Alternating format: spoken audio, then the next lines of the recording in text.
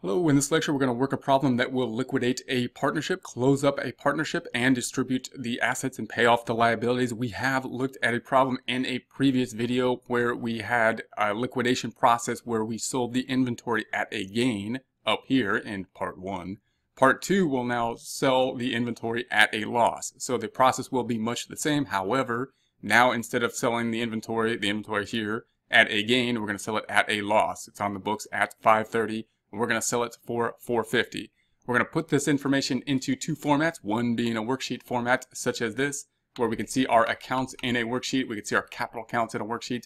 We're also going to record it in terms of a journal entry. So we're going to record the journal entry in this area here, and we will post that to the trial balance to see what happens in terms of a trial balance. So here's going to be the trial balance over here. And then we have our accounting equation of assets equal liabilities and owner's equity. So in our trial balance, we're going to have assets, the only two assets being cash and inventory. We've got the payable being the liability, and credits are going to be represented with brackets in this worksheet. And then we have our capital accounts. We've got the three capital accounts here. We don't have any net income at the time or expenses because those have been closed out to the balance sheet, and that's the process that needs to happen before we can then close out the company, liquidate the company. Now, the order of liquidation will be that we want to first sell the assets. The only asset we have is going to be represented by inventory. That's going to represent all assets. If we had a larger company with obviously more assets, larger partnership with more assets, we're going to sell the inventory. Then we're going to see whatever gain or loss we have. In this case, we'll have a loss, and we're going to recognize that as a gain or loss. We will then allocate that gain or loss to the capital accounts in accordance with their profit sharing, which we'll put over here. Then we'll pay off the payable accounts. We're going to pay off this liability. Again, all liabilities we should pay off. We're just going to represent all liabilities with one liability, in this case being accounts payable. Then we'll be left with just cash and the capital accounts, and we can pay off the partners in that way. Why do we need to do it in this order?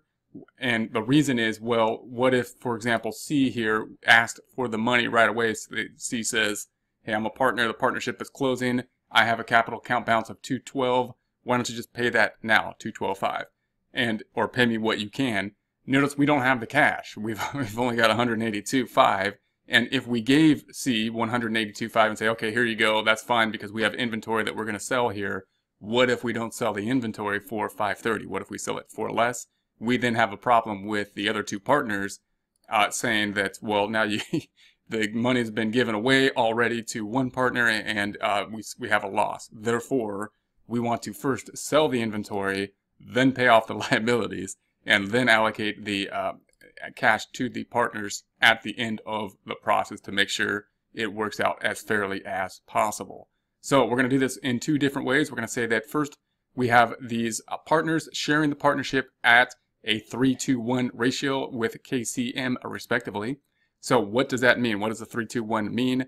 And note that the simplest way to think of a partnership is if we have two partners and we say, well, we split it 50-50, 50%, 50%. Why do we have to represent this in a ratio? Why don't we represent it in percentages? Sometimes the percent is not precise, and so sometimes we have a situation where the ratio is more precise. This is one of those situations. Therefore, the ratio is actually more precise than percentage allocation. So how would we then convert this to a percent? Well, let's think about that. We're going to put it into a percent in Excel. We're going to put K here. K has 3 out of the 3, 2, 1, or 6. Therefore, it's going to be equals 3 divided by, and I'm going to put brackets and list those, divided by 3 plus 2 plus 1 brackets. So we're going to put the division problem 3 over 6. We're going to represent it in this format to show the whole information. Equals, to make a formula, 3 divided by, which is of course the slash, brackets because we need the order of operations being adding before division, and then we're going to have 3 plus 2 plus 1. That's 3 divided by 6, which is 50 or 50%. If we want to convert that to a percent, then we can go to the Home tab, we can go to the Numbers group, and we can go to Percentage, and there's the 50%.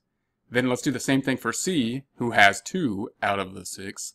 So we're going to go to C, same thing, we're going to say equals, then I'm going to say 2 divided by slash brackets, we're going to say the 3 plus the 2 plus the 1. Yes, we could just type 6, but we're just going to put the whole thing in there. And then we're going to say enter, and we come up to 0.33. And if we want to see a percent, home tab, numbers group, percentage. Now note that that percent is not actually 0.33%. It's actually, if we go to the home tab, numbers, and increase decimals, like so, it goes on forever. It's 33.33333 on forever. That's why the ratio is more precise than the percent.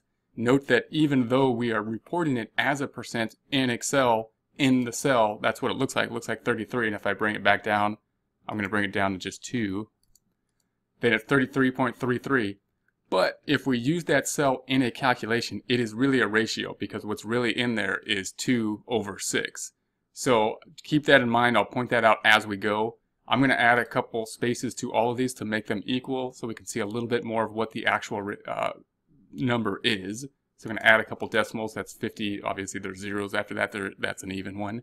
We're going to do the same thing for M, which has 1/6. So we're going to say this equals 1 divided by slash brackets for order of operations, 3 plus 2 plus 1, and brackets. So 1/6 would be 0.17. If we make that a percent, home tab, numbers, percent. Oop, I'm in the wrong cell. I'm in the wrong cell. Undo. We're going to be on this cell, and I'm going to go home tab, numbers, percent. And it's not really 17, however, because if I go to the home tab, numbers, increase decimals, it's really 16.67, right? So, or it's really 666 on forever. And so we're going to leave it at 16.67 and recognize the fact that that is not the whole number. It's really 1/6 or 16.666 on forever. All right, so keep that in mind anytime we have an issue like that. If the number comes out, if we have a rounding issue, it's probably due to, or it could be due to, the rounding of Excel using the rounding function. Okay, so now we're going to go down here and we are going to sell the inventory. So we're selling this inventory for cash. So we got 450. If we see this in terms of a table, we'll do it in terms of a table first, then we'll do it in terms of the trial balance. So we're going to receive 450, so cash is going to go up by 450, like so. And we're going to take the inventory off the books. The inventory is on the books at 530. So we're going to do a subtraction. So I'm going to take a negative 530, like so. And then we have this difference here, meaning the inventory is greater than the cash we got for it. We lost money, and we lost 80,000. So that 80,000 then is going to have to be eaten. It's going to have to be allocated to the partners. We're going to have to reduce their partnership balances by the loss that we have there. So we could do that. What we're going to do is we're going to take that 80 and multiply it times their profit percentages. So I can do that in this way. I'm going to say this equals the sum of the 450 and the 5 brackets. The 450 and the 5 is a negative 80 because it's a loss. And then we're going to say times, and I'm going to point to that 50% and enter. So let me do that with a calculator. This is the formula that we're using. Obviously, what we did here is that we took the 450,000 minus the 530,000. We have an $80,000 loss that we're going to allocate to K based on the profit percent of 50% times 0.5. That's how we're coming up with this negative 40. Let's do the same thing for C. We're going to do the same thing. We're going to say this equals the sum of this and this, which is a negative 80 brackets times their profit percent for C, which is 33.333, and enter. So once again, you can see the formula here. Let's do it with a calculator now. And we're going to say that this then is the 530,000. I'm sorry, let's do the cash first. So we come up with a loss. It's 450,000 minus the 530,000. We lost 80,000. We're going to allocate to C 33.33 or times 0.3333. If we put it into decimal format, that comes up with 26.664. Why is that slightly different than the 26.667 over here, because over here this is actually a more accurate number in Excel. It's more accurate because we're using the cell reference of this cell to do the calculation, and even though that cell says 33.33%, it's really 2/6, which is 33.33333 on forever. So keep that in mind when you're working with Excel. That's a distinction that could kind of drive you a little crazy. So if you don't see what's happening there. So we're going to do the same thing here, and for H, in H27 for partner M equals the sum of, we're going to highlight these two cells again, brackets times, and I'm going to point to that 16.67 and enter. Once again, this is the formula. If we did that in the calculator, all we're doing is the 450,000 minus the 530,000. That's a negative 80,000 times, if we make this a decimal, 0.1667 and enter. Once again, 13,336, slightly different than the 13,333 we calculated over here. Why? Because we used this cell reference, which is not really 16.67%. It's really 1/6. So keep that in mind. All right, so we're going to do that same thing. Well, now let's bring our balances down here. So in cash, we had 182.5. We increased it by 40. Let's do the calculation. Equals 182.5 plus 450,000 gives us 632.5. Do the same thing for inventory. We're going to say inventory was at 530 minus the 530. But in Excel, it's going to be a plus because this is a negative number. So it's plus a negative 530. That'll make it go down to 0. If that's confusing, just realize that if you did it the wrong way, if we said 530 minus 530, and it came out to that doesn't make sense. And obviously what happened is we went the wrong way. We doubled the 530 and we wanted to do a subtraction problem. So we realized, oh, that means that delete equals this plus this, because this is a negative number. So it's plus a negative number means it goes down to 0.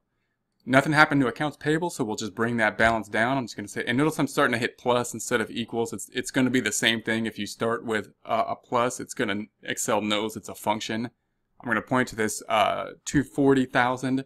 Then I'm going to select tab and tab over.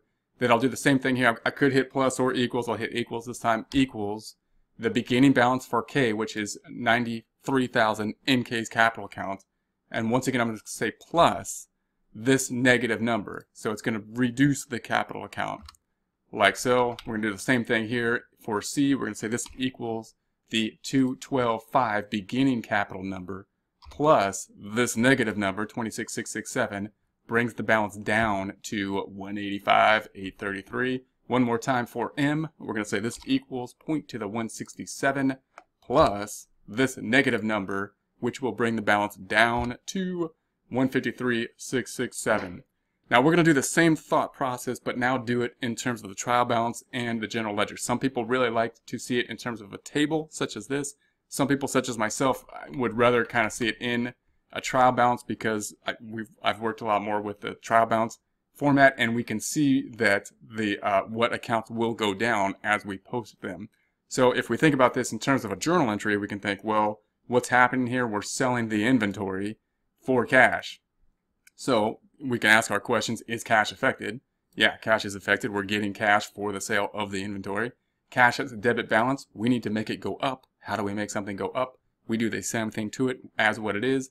That's a debit. Therefore, we're going to debit it because that's the same thing to it. So I'm going to copy that cash. We're going to put that in cell J25, right click and paste it 1, 2, 3. So there is the cash, and the cash we received is the 450. So we're going to say the 450 will be the debit, 450,000, and enter. Then the credit will be going to one credit will be going to inventory. Inventory here is what we sold. It's on the books for 530,000. We sold all of it. Needs to go down to 0. How do we make something go down? We do the opposite thing to it as what it is. That's a debit. Therefore, we're going to credit it because that's the opposite thing to it, and we want to make it go down, and doing the opposite is how to do so. So we're going to copy that. Going to put this over here in J26, right click, paste 1, 2, 3, and the credit will be for then the amount that is in there of a negative for the credit, 530,000.